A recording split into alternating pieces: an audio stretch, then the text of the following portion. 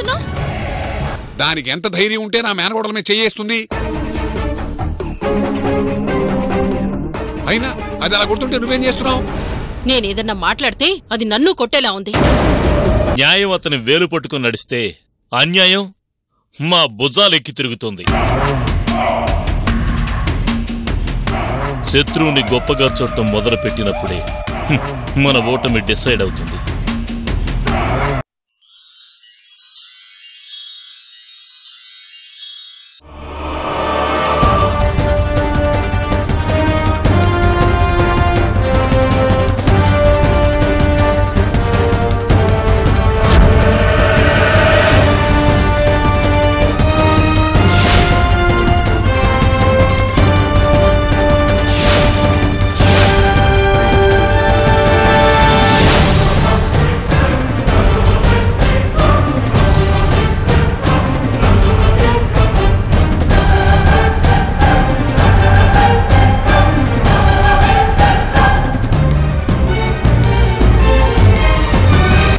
Lawyer గారు చెప్పండి sir. బయలుదేరుంటారా? బయలుదేరారండి, వచ్చేస్తున్నారు.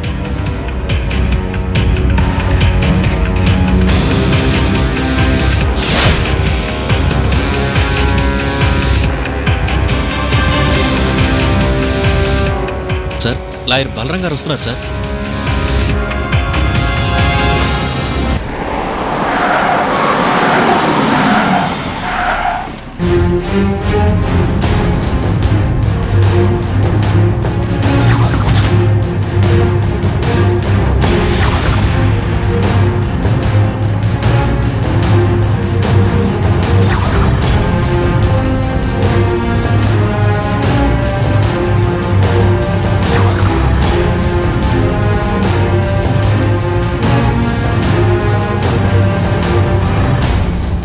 నమస్కారం బలరాం గారు.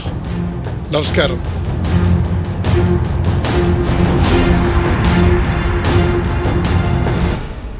మీరేం భయపడకండి హరిశ్చంద్ర ప్రసాద్ గారు, నేను వచ్చేసానుగా, నేను చూసుకుంటాను. మీ మీద నాకు ఆ నమ్మకం ఉందండి.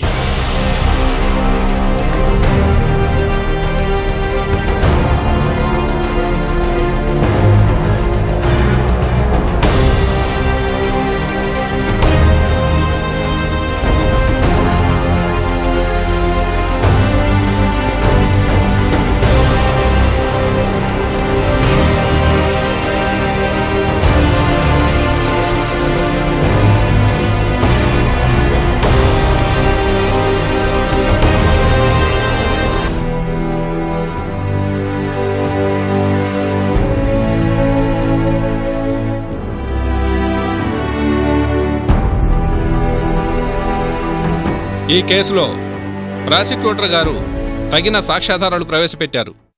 Any cross examination? Yes your honour.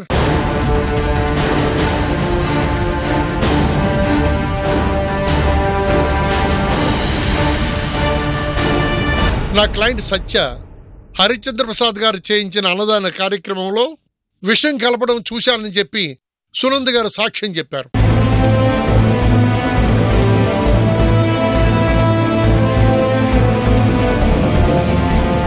వారిని క్రాస్ ఎగ్జామ్ చేయడానికి కోర్టు వారి అనుమతి కోరుతున్నారు. Objection your honour.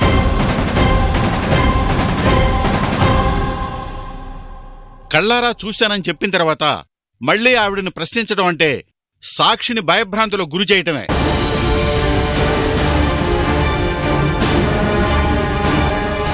తప్పు చేస్తే భయపడాలి, సమాధానం చెప్పడానికి భయపడడం దేనికి?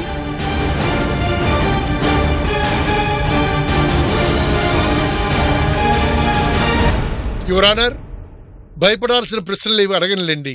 Objection over ruled. Thank you very much sir.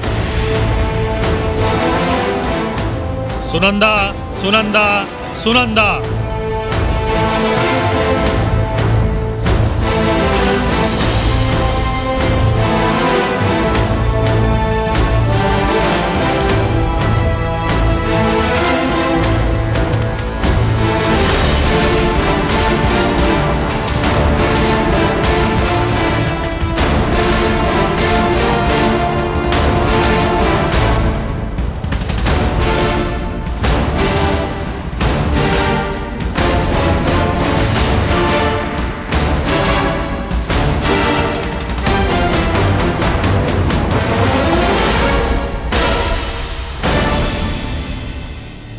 మీరు భయపడతారని పాపం మీ లాయర్ గారు భయపడుతున్నారు.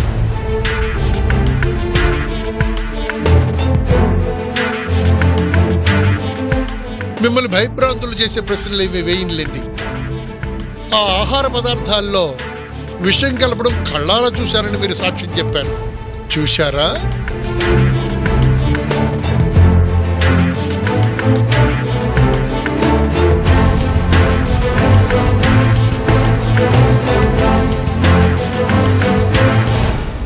ఎస్, చూశాను.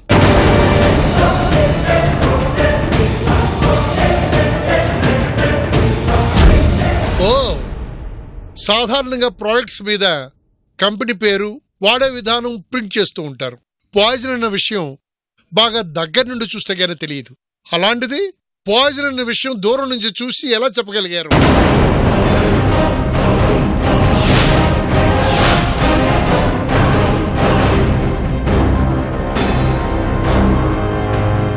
Note down this point, Your Honor. Sorry your honour, దాని మీద పేరు రాసి ఉండకపోవచ్చు, కనిపించకపోవచ్చు.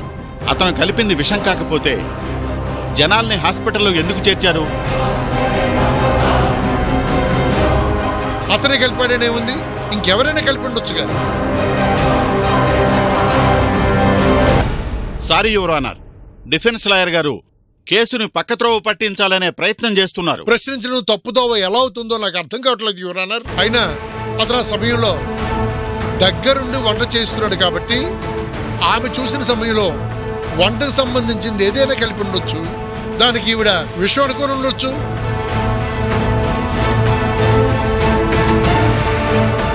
You proceed. Thank you your honour. Sunand గారు, అసలు ఆ సమయంలో మీరు అక్కడ ఏం చేస్తున్నారు?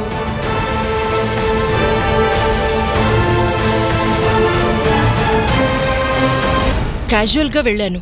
క్యాజువల్గా అంటే కారణం ఉండాలి కదా.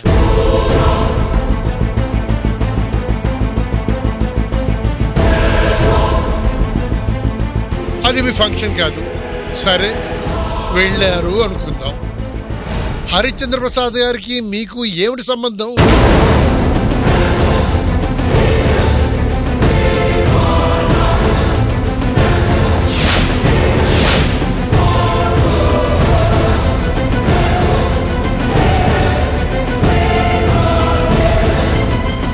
ఏ సంబంధం లేదు.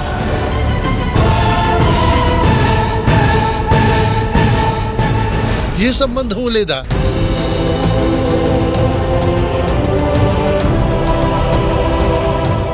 అంటే ఆయన మీకేమీ కారా?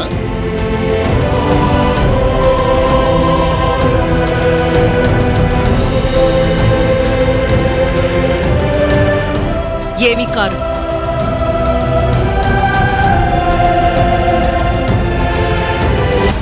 Please note this point your honour.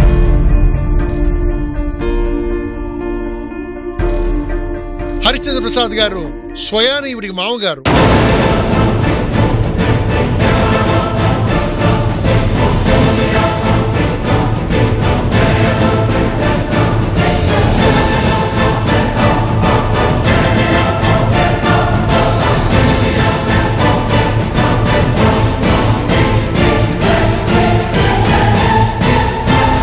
అంటే తన భర్తకి స్వయాన తండ్రి.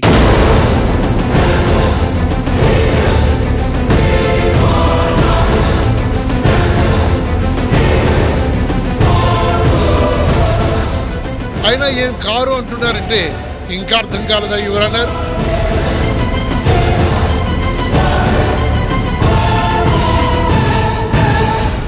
కేవలం ఆయన మీద ద్వేషంతోనే ఈ కేసు పెట్టి తనే సాక్ష్యం చెప్పారు.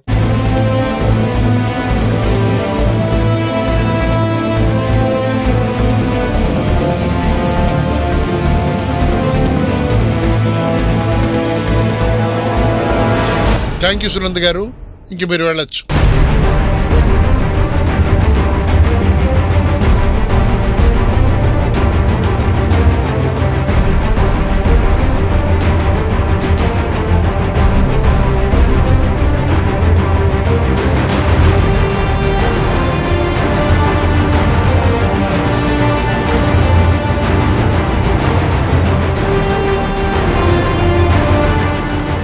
కేసును ఫైల్ చేసి నా క్లయింట్ నిందితుడిగా కోర్టులో ప్రవేశపెట్టినటువంటి ఇన్స్పెక్టర్ గారిని క్రాస్ ఎగ్జామినేషన్ చేయడానికి కోర్టు వారు అనుమతి కోరుతున్నాను your honour. Granted. Ravindra Ravindra Ravindra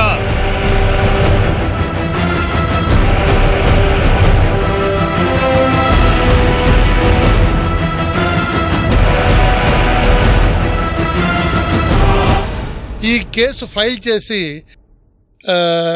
investigate చేసింది మీరే కదూ? అవును సార్.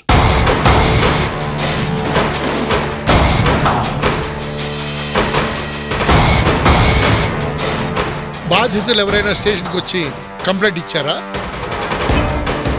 లేదు సార్.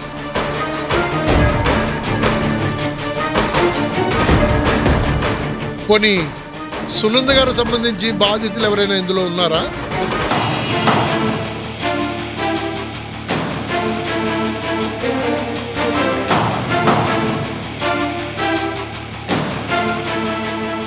మరి ఏ సంబంధం లేని థర్డ్ పార్టీ వారి కంప్లైంట్తో నా క్లయింట్ని ఎలా అరెస్ట్ చేశారు?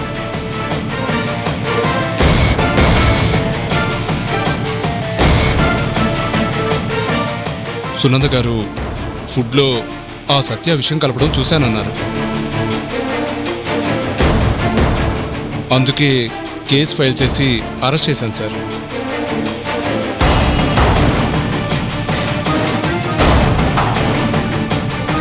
ఆమె చెప్పారు, మీరు అరెస్ట్ చేశారు. వ్యక్తిగత కక్షతో చెప్పారా లేకపోతే నిజంగా చూశారన్నది విచారించకుండా కేసు పెట్టారు, అరెస్ట్ చేశారు, అంతేనా?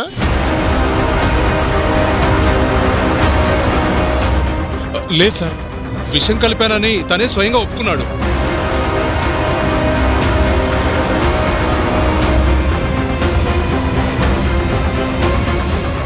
ఒప్పుకున్నాడా లేకపోతే ఒప్పించారా?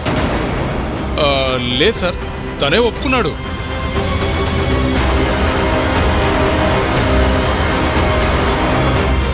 అవునా? అవును సార్. ఫుడ్లో విషయం కలిపానని మీరు ఒప్పుకున్నారా?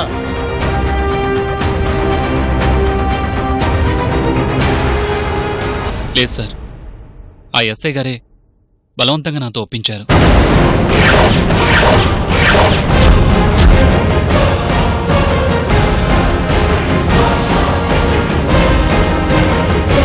Objection your honour.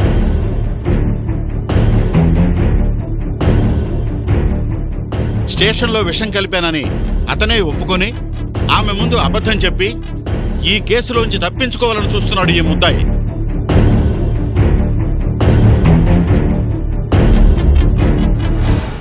ఎన్నిసార్లు హెచ్చరించినా, ఎంతమందిని సస్పెండ్ చేసినా సరే తమ పద్ధతులు మార్చుకోకుండా పోలీస్ స్టేషన్లో ముద్దాయిల చేత ఏ విధంగా నేరాలు నొప్పిస్తారో మనం చాలా కేసుల్లో చూస్తూనే ఉన్నాం your honour.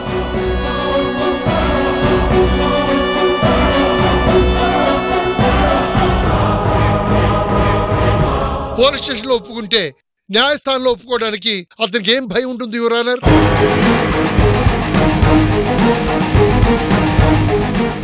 You proceed. Thank you your honour.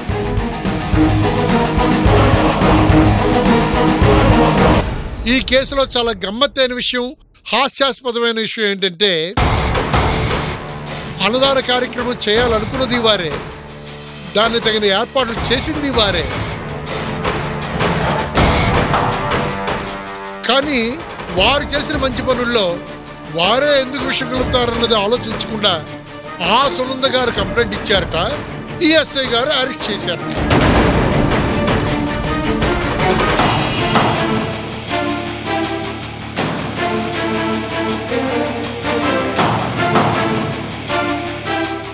ఫుడ్లో విషం కలిపిన మాట వాస్తవం,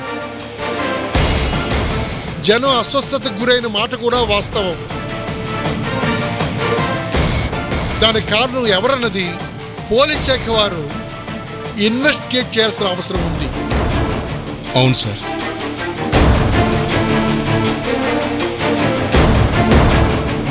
ఇక మీరు వెళ్ళొచ్చు.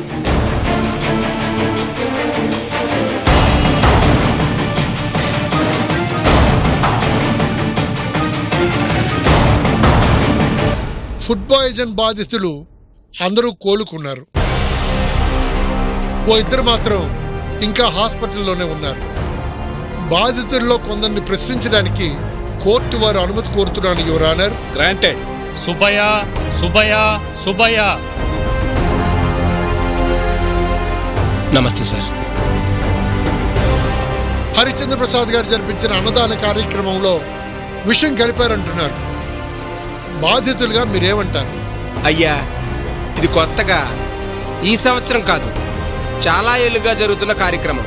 కాకపోతే ఈసారి ఎందుకని ఇలా జరిగిందో.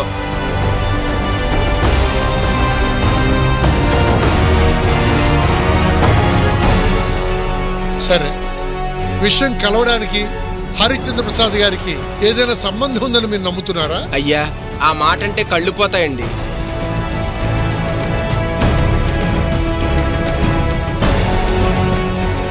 అన్నం పెట్టే చేతులు ప్రాణాలు తీస్తాయా అండి?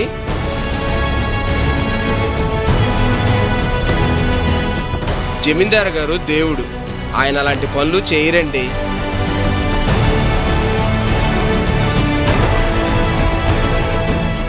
ఓకే, మీరు వెళ్ళండి. ఉంటాను సార్.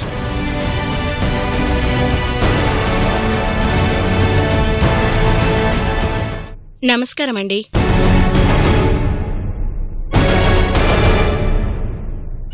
సరేనమ్మా, మీరు వెళ్ళండి. ఉంటానయ్యా.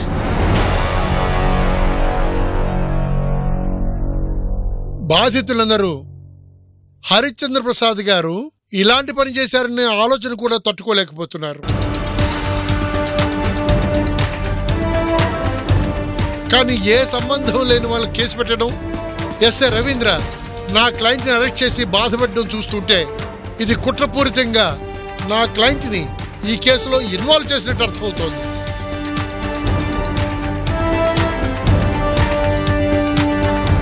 సో సాక్ష్యాధారాలను పరిశీలించి న్యాయం చేయవలసిందిగా కోర్టు వారిని విన్నవించుకుంటున్నాను.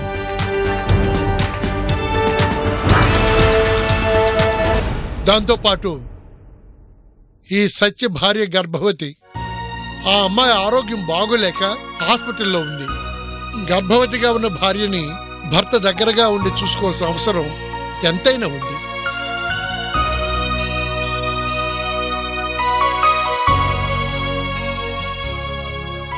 సో విచారణ పూర్తయ్యే వరకు నా క్లయింట్కి బెయిల్ మంజూరు చేయాల్సిందిగా కోర్టు వారిని కోరుతున్నాను.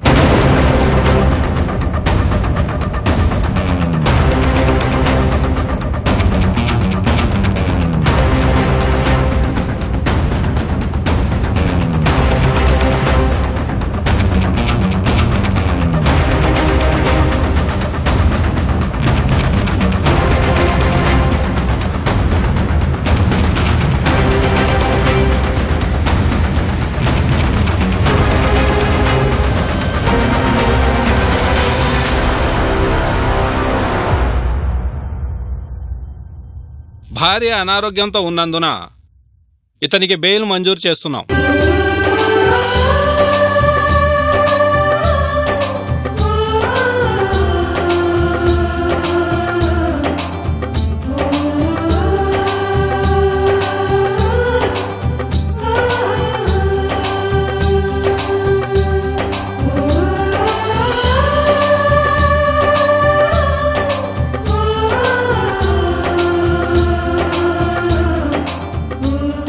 ఈ కేసుని వచ్చే నెల 6వ తేదీకి వాయిదా వేయడమైనది.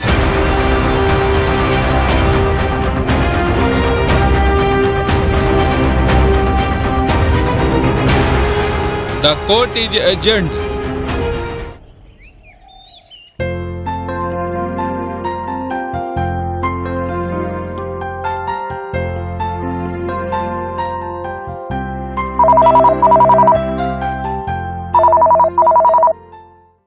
హలో, ఎవరండి? రంగయ్య, నేను. అయ్యా తమరా, చెప్పండి. సావిత్రి ఏం చేస్తుంది? లోపల గదిలో ఉన్నారయ్యా. సత్యకు బెయిల్ వచ్చిందని అమ్మాయితో చెప్పు.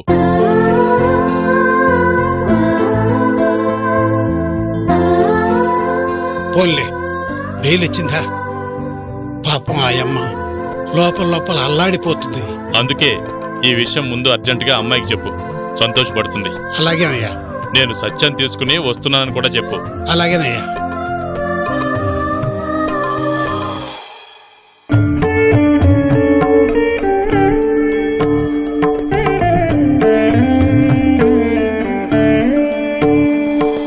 అమ్మా అమ్మా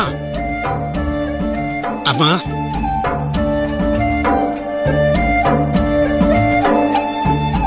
అమ్మా, మీకు శుభవార్త. ఏంటండి? అయ్యగారు ఇప్పుడే ఫోన్ చేశారమ్మా.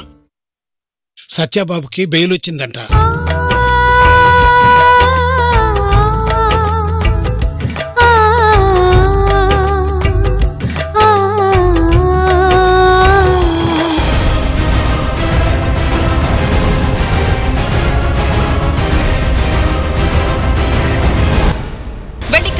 దూరం జరుగుతూ పోతే ఎప్పటికీ దగ్గర కాలేరు. అవసరం లేదు. మృగాలకి దగ్గర కావాలని ఎవరో అనుకోరు. సార్ని మీరు తప్పుగా అర్థం చేసుకుంటున్నారు. అర్థం చేసుకోవడానికి ఏముంది అక్కడ? మోసం, నమ్మక ద్రోహం తప్ప